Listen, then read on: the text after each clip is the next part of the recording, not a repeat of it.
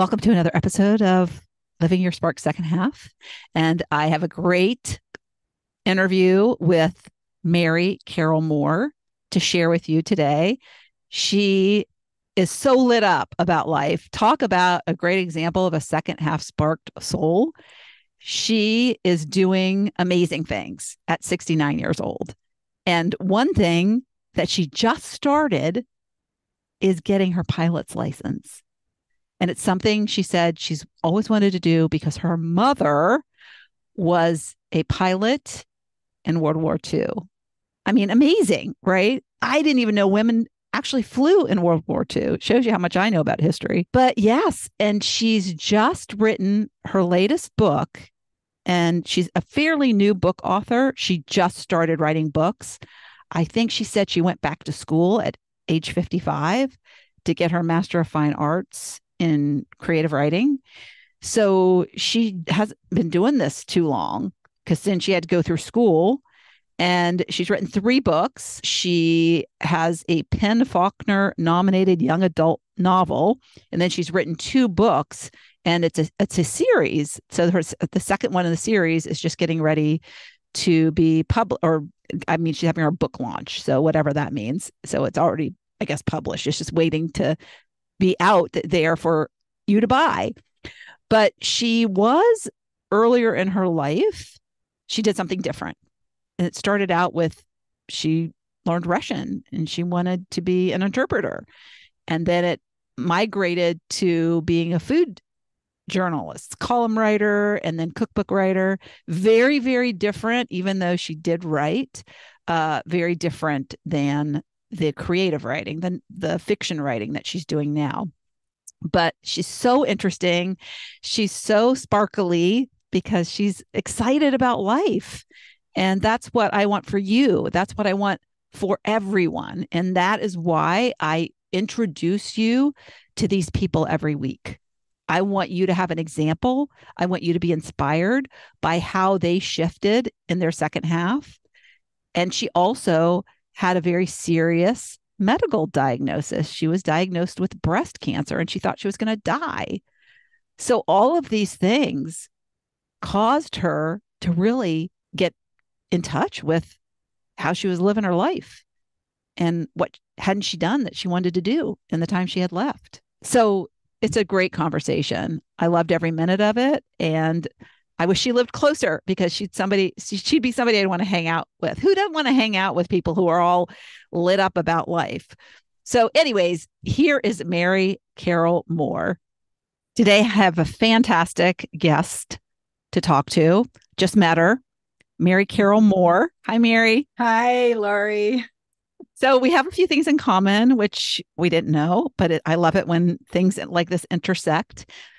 But one of the things that I wanted to bring her on and why she's a perfect guest is because she is so inspirational with her story and the fact that she started following a lifelong dream later in life.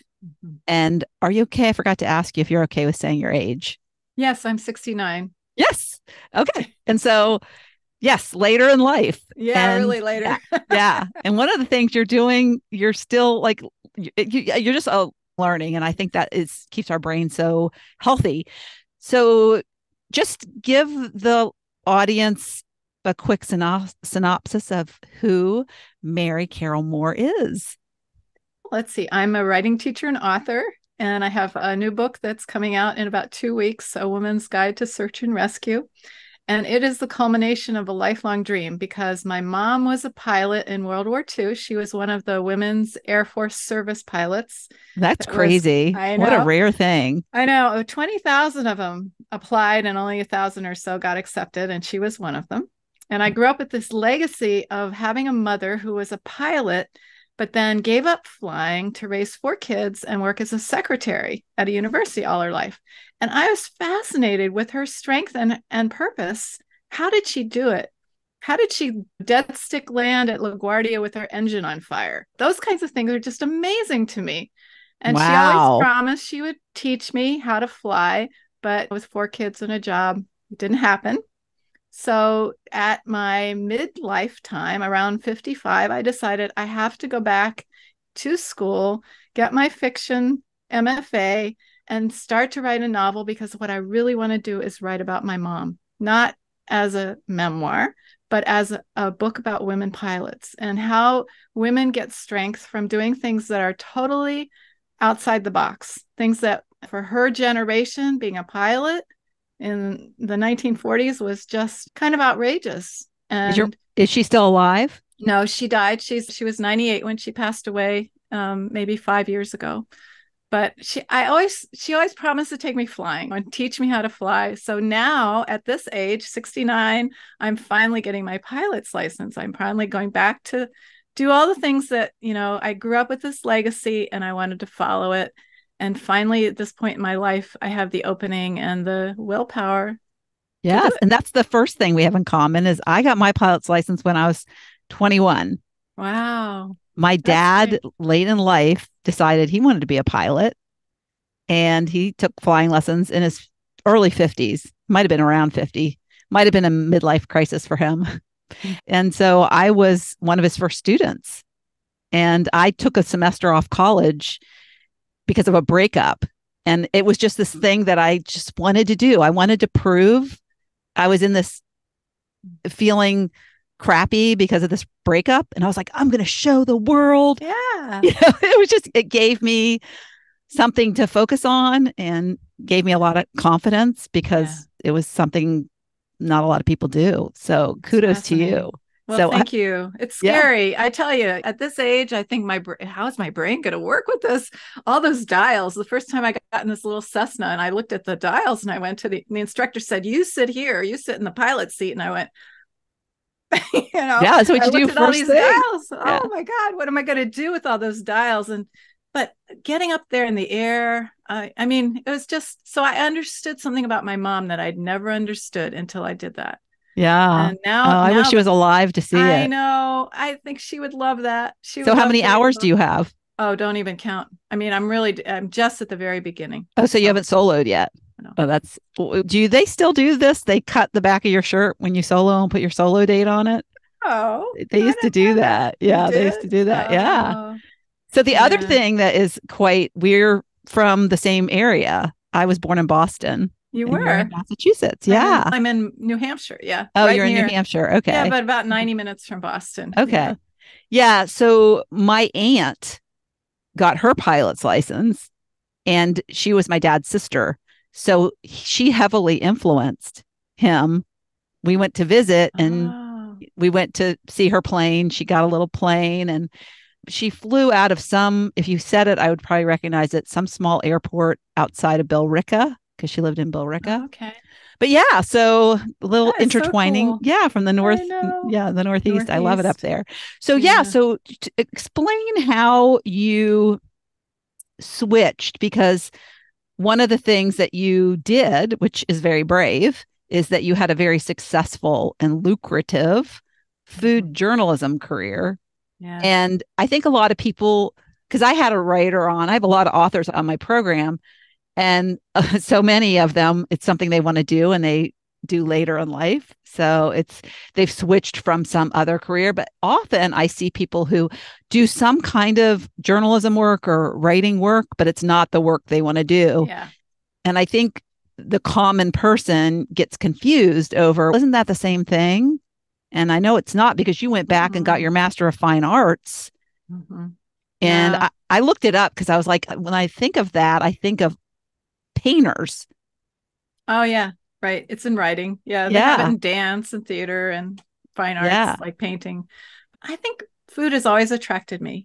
I grew up in a family of foodies. My dad was so into food. We'd had the weirdest food sometimes on the dinner table, and we were supposed to eat everything. And so I got exposed to good food right away when I was a little kid. And then I lived in France. And it's kind of a given. I studied there. I went to the cooking school there. And when I came back, I became a cook at a ranch in Arizona. And the local magazine for that Arizona area wanted me to do a cooking column. So I did. And I wrote my first journalism then. And that ran for years. And then I had a cooking school, and then I got asked to do cookbooks by a local publisher who worked with the California Culinary Academy. And my book won an award, a big award, Julia Child Award. Oh, So cool. it I just love she's a propelled very me. late in life inspirational story too. Yeah, this is early. This is when I was in my 20s and 30s. And from there, I went into syndicated. I wrote a syndicated column that was in 86 papers around the country for the Mhm. LA Times. So I had this huge career. I was paying really well, and I was writing about a book a year. One cookbook leads to another once you get into that world and Yeah. get known. Yeah, I would imagine the whole creative process is completely different because Oh, like a column to yeah. me is more like a blog is today, right? Yeah, it's 600 words, but within it would be a recipe. So I'd have to create out of nowhere this recipe that had to do with whatever, say I was working a column on pumpkins. So I have to create something unusual that all these papers around the country would appreciate. People in Texas and people in Washington State, and they would all like the recipe. So it's part writing and part actual in the kitchen working Mhm. with the food, which I loved. Yeah. But Did you go to school to learn journalism? Cordon. Oh no, my master. I got a master's in Russian language, Russian. Oh, Believe it or not. interesting. So you just Yeah. going to France and then learning cooking there. So Hmm. you were actually a cook. So was that because one of the things that piqued my interest was in your write up, you said you followed a lifelong dream to write fiction. Hmm. And I want to know when you first had this dream and why did you not go that way and go the other way? I mean, clearly food was something that you were interested in. And I think we have Yeah. often, if we're lucky, we have many interests. So it's a matter of picking which one. But I'm just curious because I think a lot of people do have these dreams early on and then they get pulled away for some reason. It's a combination of the conflict in my life between my passions and my sensibility, the common sense side of me. So my passion when I was a young person in college was to study Russian, and I got a master's in it, and I taught it for a year at university.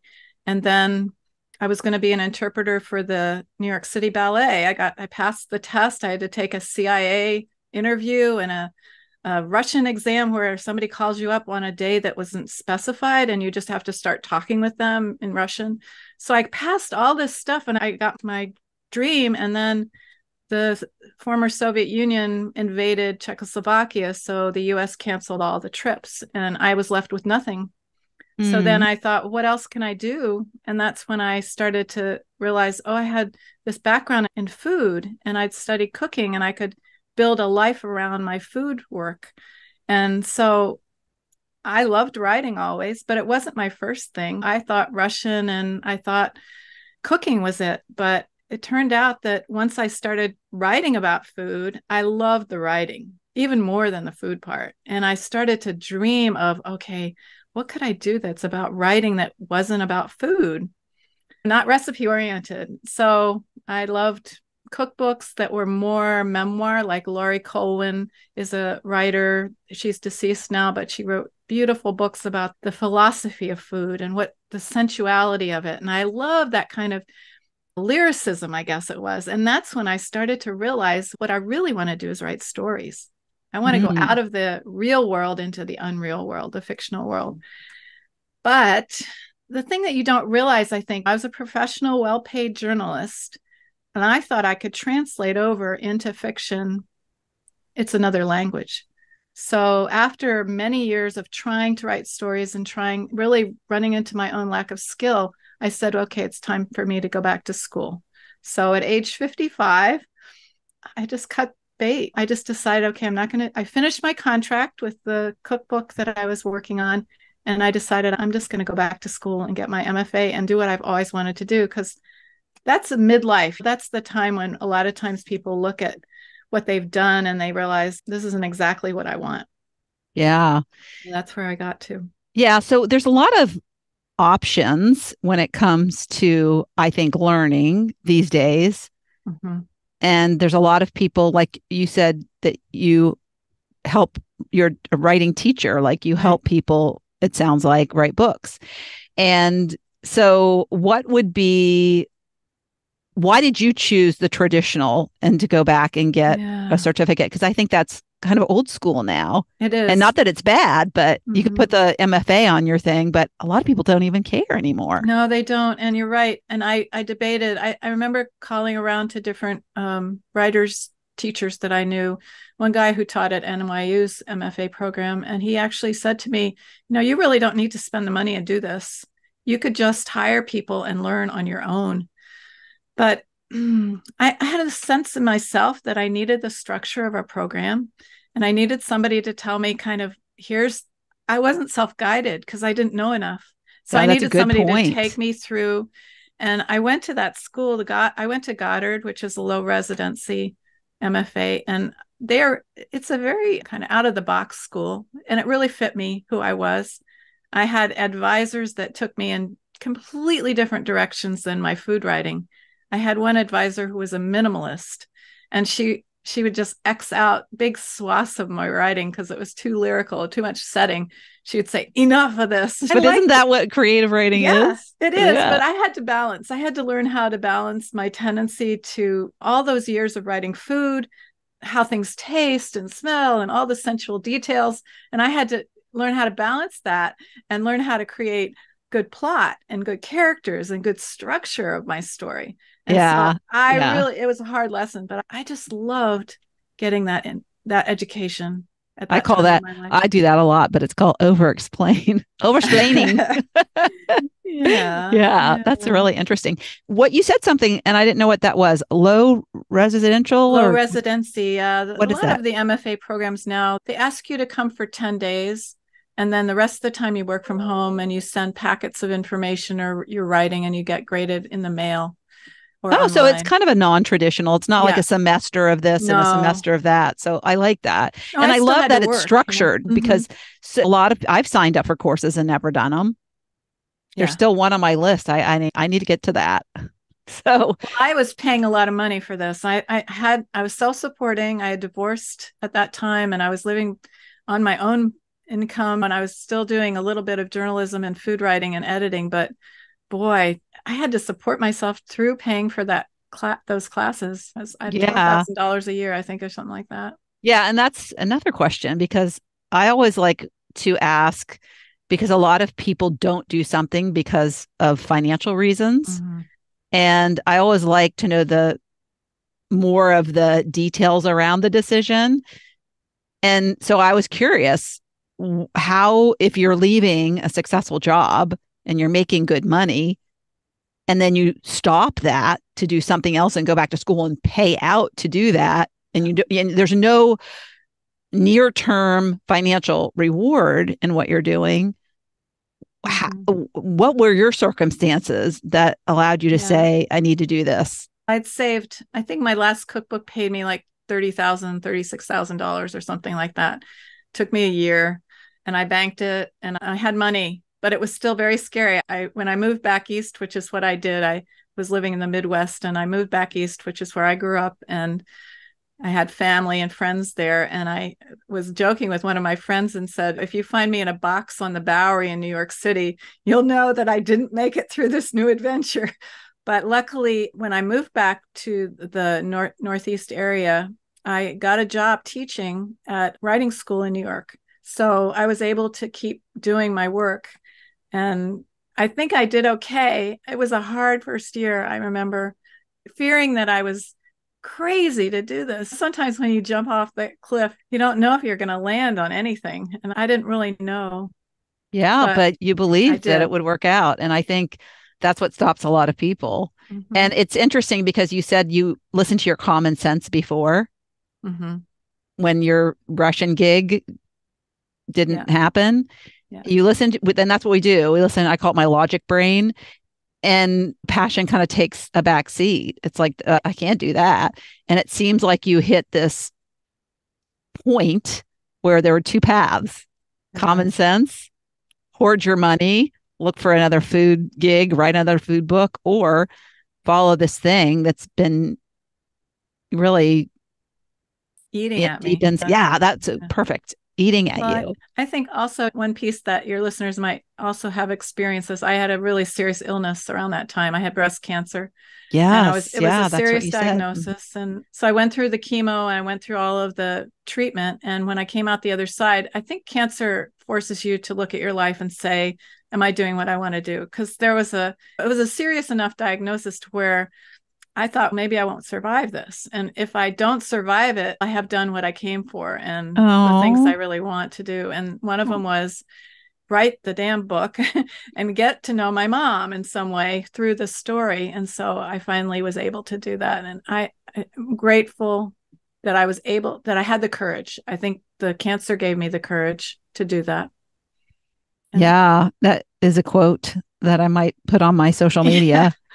Ask yeah, yourself, have you done what I'm what you came came here to do? for. Yeah. Yeah. Yeah. And not That's, everybody has to do that kind of facing the wall with a serious experience to make these kinds of changes. yeah. I don't believe that, but I did. I Yeah. had to get kicked. Yeah. And I want this to be a message to anyone who is listening. What if you had cancer? What if you got a diagnosis tomorrow? Mm-hmm. Maybe pretend you do, and not to be morbid or anything, but pretend you get this notice and you're lucky that you don't, but pretend you do. And then what is it that you want to shift? Yeah. And all the things that don't matter start to show up. The things that you just put in your time with. I'm sick of smelling like garlic all the time. I'm sick of doing the food writing all the time. But I mean, it's paying me well. I don't want to stop it, but I can't get out of that box until this thing happens and shakes me up. And then I Yeah. can say, oh, what I really want to do. But there's that gap between what you're leaving and what you're going to. And it's like you don't know if you're going to make that gap, if you're going to jump that gap. So I had a good support system. I had really close friends and family that kept me going that first year and Yeah. made What it. did you learn by now you're on the other side of that gap? What did it teach you Mm-hmm. that you would like to share?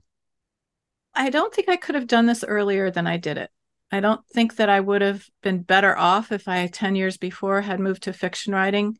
I needed to really establish myself and save the money and get myself grounded in something that I was an expert at. And I became an expert at this. I mastered it. And then I felt like I had really good confidence in my ability to change my life. And so then when I did change my life, I could always look back and say, well, you did this other scary thing. You can do this one too. And the same as I'm facing the flying lessons now, I did this other scary thing. So now I can do the flying lessons. So it's a stepping stones throughout your life. It's not just, you don't just land on one stone and stay there. At least Yeah. I don't. Yeah. Before I move on, because I'm thinking a listener might have this question, when were you making this transition? Did you get the cancer diagnosis? Were you still writing your book? Yeah. Had you finished it? I was still in the food writing world and I had contracted for another cookbook when I got the diagnosis and I knew I'd have to take a break for chemo and I did. And then I stayed where I was and I finished my book and I finished all my obligations and then I moved on because I don't know, my grandmother used to call it carrying through, somebody that wraps up stuff. I don't like to leave loose ends that I have to go back and fix later. Mm-hmm. So this Yeah, was it probably gave you time too to think yeah, about really, everything really and think the about it. transition. Yeah. Yeah. So moving on. So you have this book that's coming out in 2 weeks, Yeah. which is really exciting, but it sounds like it's a nonfiction. Is it a No, it's fiction fiction. based on? Yeah, Okay. it's But it says a fiction. woman's guide. And so A I'm like, woman's oh, do guide I to open this as search and rescue. like, yeah, I yeah. know. It says a novel at the bottom, but it's about two women pilots. One of them is running away from a murder frame. She's framed for a murder, and the only place she can run is to the family she doesn't know, her estranged sister. And so she escapes by stealing a plane and lands in this gorge near her sister. And it's about them coming together in this time of crisis, search and rescue basically inside themselves because they're both Oh, missing this part of a family they never knew. And then a search and rescue on the outside as well as she evades this person that framed her for the murder that's trying to find her. So sounds amazing. it's How'd a you get this really cool idea? back and That, forth. I went again in my mom trying to understand women pilots. That was the first thing. But I really wanted to write a book about sisters, about how sisters are estranged and how they come together what they can do. I mean, how a sister fills a gap in someone's life that no one else can. So Yeah. I have an estranged sister, my only hard. sibling. Yeah. It's very hard. My sister died. I have two sisters. One of them died, and early on, she was a very troubled, she was an addict. She was a very troubled person. And I loved her. I adored her. I idolized her. And her illness kept everybody apart from her, and there was nothing I could do. I tried very hard to be part of her life, but addiction is a terrible thing. And at the end, when she died, I realized that I wanted to, again, like learning my mom through my writing, I wanted to understand reconciliation with my sister. So I wrote about two women who are sisters who don't know about each other and then come together in this crisis and actually become what I call found family. So they form a tribe that is not their original family, but something that means a lot to them, saves them. Sounds wonderful. Oh, I hope you like it. And this is the first one? This is the second one. This is okay. the sequel to the first one that I wrote after my MFA. Oh, I love sequels. So we should start with the first one, right? Well, the first one is about a young girl whose brother is in an accident that she causes, and he goes into a coma. Oh. So she's struggling with her family relationship and her feelings of guilt, and will her brother survive? And at the same time, she falls in love during that summer, and it's about deserved happiness, whether somebody can actually have happiness when they've caused this kind of misery for others. Oh. But you said it's a sequel, so are there characters same family? Oh, I love sequels. I know. If you like one book, you'll probably get to read the other one. Oh, that's great. Okay, we'll link it up in the show notes. Okay. So, and thinking about a person who's listening who might be thinking or inspired by your story, and something's tugging, they know something's been tugging or eating away, as you have said, happened to you. I would put them in this category of, because I think there's three type of people. There's the dreamers, they're always dreaming. And then there's the non-dreamers who don't dream. And I have reasons for that, but we won't go into that now. I was a non-dreamer, I think, but I think they have dreams. They just haven't put the pieces together. And then there's this dreamers, but delayers. Mm-hmm. And you fall into that category. And so you did touch on the fact that part of it is because you think you couldn't have done it sooner. Mm-hmm. And I love that perspective, because I think we come with so much wisdom that we disregard that we have at this age. Yeah. And there's so much that we couldn't have done because we didn't have that then. Mm-hmm. So I'm just curious if there's anything else that comes up for you when you think about delaying your dream. Because I mean, people can delay the rest of their life. I mean, there's people that are listening right now that have a dream and they're choosing to not do it and continue to delay it. So I guess that is the person that I would like you to speak to. I can put it in terms of writing, only because I've taught writing for so many decades now. And I have many students that come to me in their later years who are really wanting to write something, and they're scared to death. And they realize that they think that they have to give up their entire life in order to do this. And so my job as a teacher was to take them into the first baby step. Like, what can they do an hour a week that will contribute to their dream, that will keep it alive? Because it's like a plant. You have to water it. The dream will sit there and die unless you do something. But you don't have to give your all. You don't have to do what I did, where you leave your life and start a new life. It can be something small and gradual. And so when I hear about one of these students that's actually published a book, maybe she's 80 and she published her first book, and it's like the lifelong dream come true, I know that she's done it. It took her a long time. One of them that just did that took her a long time, and she did it step by step, little bit at a time. And then it grew and it became self-sustaining, because in the beginning, it's all your energy going into the new dream. There's nothing the dream's giving back to you yet.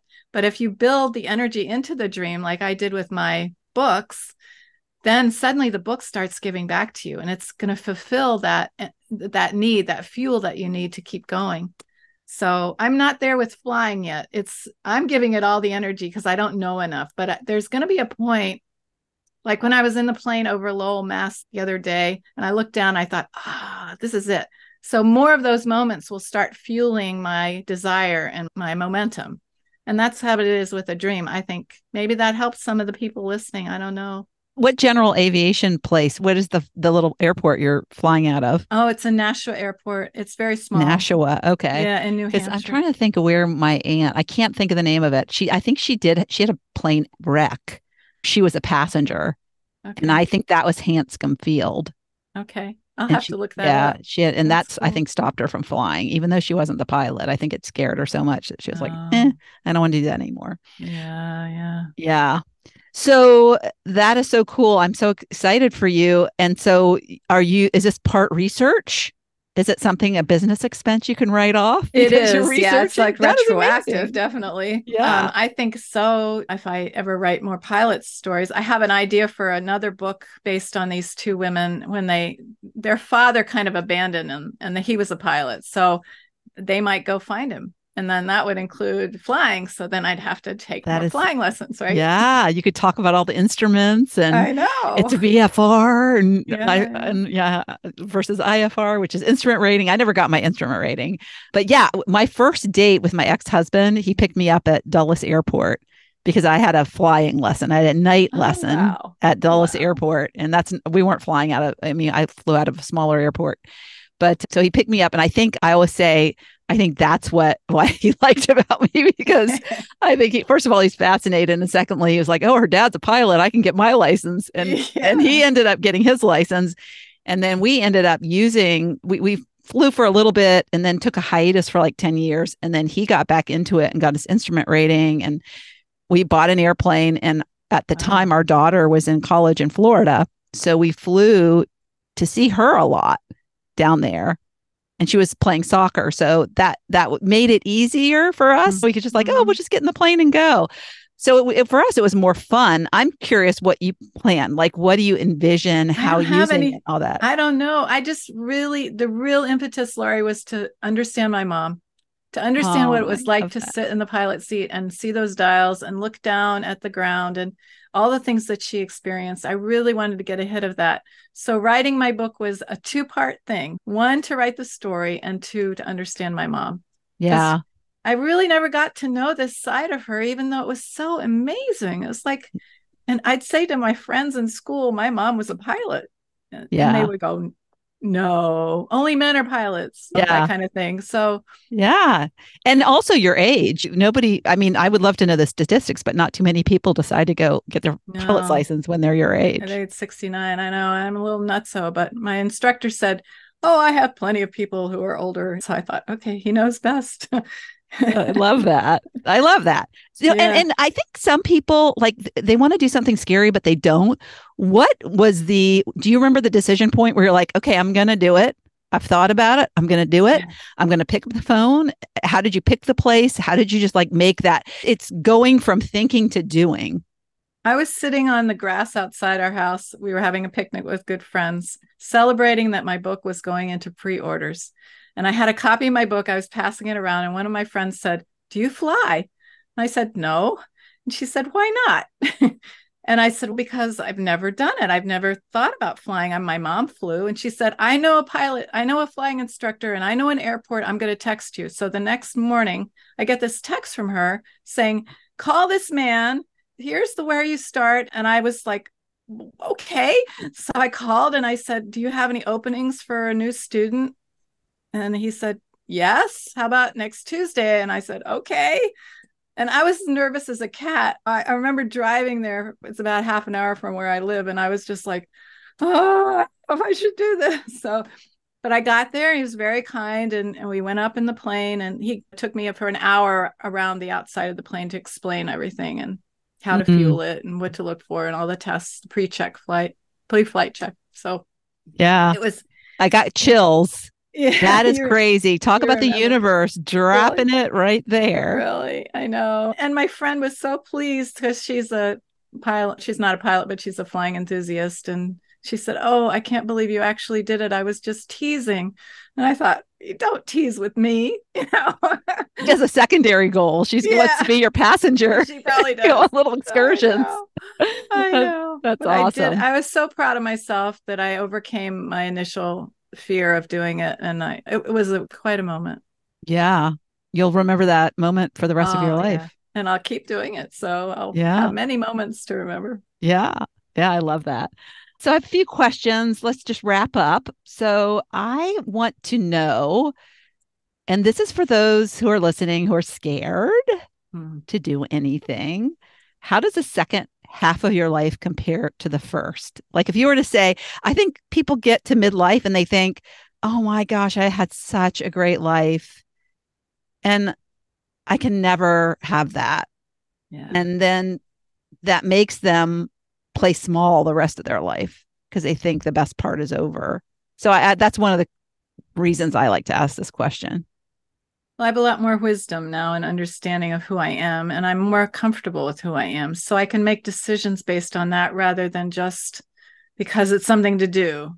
And I found that was really important in the post-cancer stage. I had the patience for the first time to actually sit with myself and say, is this something that's coming from really deep inside me? It's not something driven by external demands or social pressure or what somebody would think of me or anything like that. I got to do it from the inside out. And that's what I think the second half of life can do. If you have the patience and time to go inside and actually ask yourself what you really want, then there's the ability to do it in the second. My second half has been incredible so far, and I'm only starting. At least Yeah. I hope. Part of me thinks that was the universe's way to get you back on track with who you Yeah. really are. Yeah. That's I what it think so sounds like, that too. you're finally listening to that inner guidance and you're following your passion and doing what you're meant to do. Therefore, the gift Yeah. of life is That's right. longer. That's right. Yeah. Because sometimes you get so off track or you get so busy with what you're accomplishing that you forget. Yeah. Yeah. Yeah. One question, and I think I know the answer. What's the scariest thing you've ever done and why? Flying. But actually, my scariest thing had nothing to do with flying. I was living in France, and I was a Russian student in France, believe it or not. I took classes in French, in Russian, which was wild. But anyway, I was hired to be part of a tour group for high school students in Moscow. And I had to take a train by myself. I was 19. I had to take a train by myself from Paris to Moscow. And at that time, the Berlin Wall was up, and I had to go through two communist countries. And I was in Poland on the train, and I only had one of the stamps required. I only had the one of the entry stamps required, and the guard was coming down the hall, and the woman next to me, who was Polish but spoke some English or French, I think maybe, and she said, "Let me see your passport." And I showed her, and she said, "You don't have the right stamps. You're going to get detained." And at that time, a communist country, it was very scary. So she said, "I will talk to them and I will get you through." And she did. And the guard let me through. And I got to Moscow, and I was a day early. And the tour guide didn't know what to do with me. So he put me on a bus with Bulgarian students, and I spoke Russian. So I went to the driver and I said, "I don't speak Bulgarian. Can you let me off?" And I wandered for a whole day by myself in Moscow. And when the tour guides found out, they were aghast, because at that time, every American that came to Russia had two KGB officials following them. But I was free for a whole day in Moscow by myself. So that whole process of getting by myself to Moscow to join this tour group was absolutely the scariest thing. But I was 19. I didn't know better. And I did it. So that's kind Yeah. of, I think that has nothing to do with flying, but in a sense, it was like flying on my own to do something so scary and so adventuresome. Yeah. And I like that point because I think when you conquer scary things, it gives you Yeah. confidence to attack the next Yeah. scary thing. Yeah. I look Yeah. back and I think, oh, I've done this and this. I can do the next thing. Yeah. Of course. Just building that confidence armor. Yeah. So thank you so much. It's been a lovely I've conversation. I've enjoyed it. enjoyed your enthusiasm. I love talking to people who are sparked. It's probably the best topic I could have ever picked for a podcast because the people I talk to, their energy, I always like even if I'm like not really into doing an episode or recording an episode that day, I start. And by the time I'm done, I'm like so lit up from just the guest's energy, and you offered that to me. So thank Thank you. you. It was mutual. I really enjoyed talking to you. Your questions are fabulous. So got me thinking too. Good. Any final quotes or what would you like to say to the person listening? Leave them with? Do it. Go inside, figure out what you really need to do and do it. Yeah. Just friggin' do it. Do it because you'll not regret. It's really a beautiful thing to look back and say, oh, I actually did this, the thing that I always dreamed to do. Yeah. Mm. Yep. It's not fun sitting in fear and inaction. Yeah. Much more fun attacking life and seeing what comes of it. It's true. It's an adventure. And if you use Mary as an example, really. What do they say? The net will catch you. Yeah. Yes. And it'll probably bounce you back up, right? It'll be like a trampoline. It is. All right. Thanks, Lori. All right. Bye. Bye. Thank you so much for tuning into the Living Your Spark Second Half podcast. If you'd like to watch my guest interviews, you can find the video version of this podcast on my Not Your Average Grandma YouTube channel.